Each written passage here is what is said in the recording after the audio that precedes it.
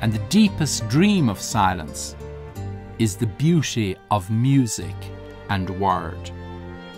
One of the most beautiful creations of the human being is music. And it certainly seems that music is an incredible, sacred and heavenly force. One of our great gifts to the earth is the gift of music. Of all the sounds in creation, music that humans have created seems to be the most complex and beautiful and sacred sound of all. And music is strange because no other art form changes the way we experience things in the way that music can. Music distills feeling in an incredibly pure way, and it can utterly claim the one who is listening to it. It can have incredible complexity and depth, but at the same time its melody has always a lyrical aura which embraces us and takes us in completely. It's as if really that music is somehow able to open that door in time behind which the eternal awaits us. And music seems to be able to awaken our presence to its eternal depth. It's surprising actually how a piece of music can stir us so deeply. And sometimes when you enter into a piece of music, it often awakens feelings in you that you had either neglected or forgotten or weren't aware of at all. Music is somehow a force that can go deeper than our daily identity and open up another kind of world within us.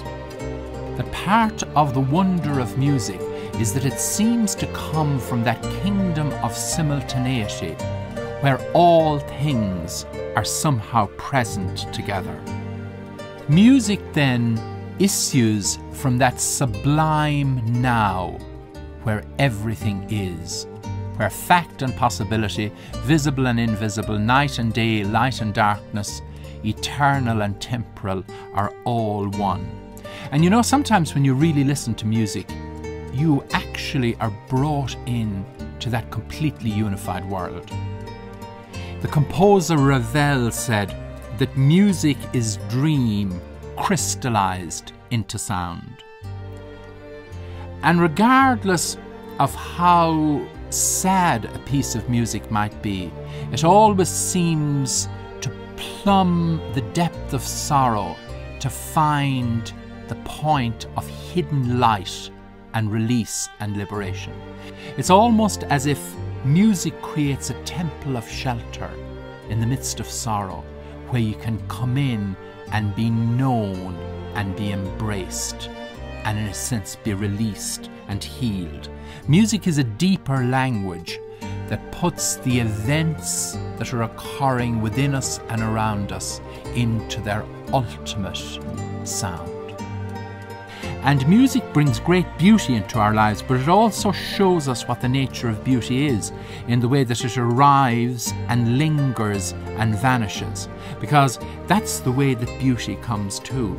And the beauty of music can embrace you often deeper than a friend or a lover. It can find out where you really dwell and the voice and the sound that you truly need to hear. There's huge longing at the heart of music. So music releases us from normal time and normal space and brings us in touch again with the depth of longing that is in our heart. Great music is not a matter of ideas or of melodies or intricate or complex harmonies.